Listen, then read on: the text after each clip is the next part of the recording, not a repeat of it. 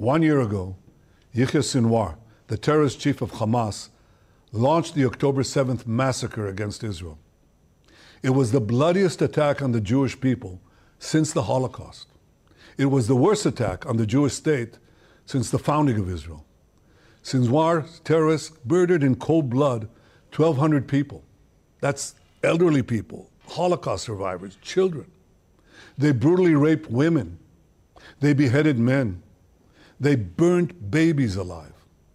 And they took some 250 men, 251 women, men, and children hostage to the dungeons of Gaza. Today, the mastermind of this day of sheer evil is no more. Yahya Sinwar is dead. He was killed in Rafah by the brave soldiers of the Israel Defense Forces.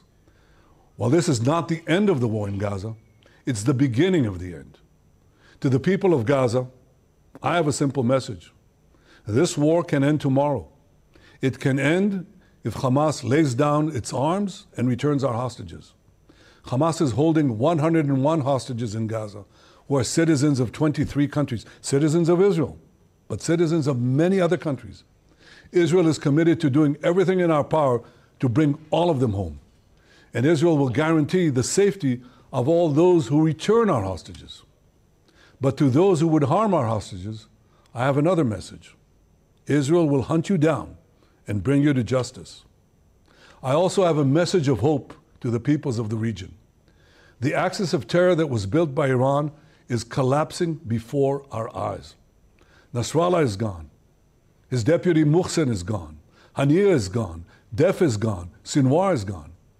The reign of terror that the Iranian regime has imposed on its own people and on the peoples of Iraq, Syria, Lebanon, and Yemen, this too will come to an end. All those who seek a future of prosperity and peace in the Middle East should unite to build a better future. Together, we can push back the forces of darkness and create a future of light and hope for all of us.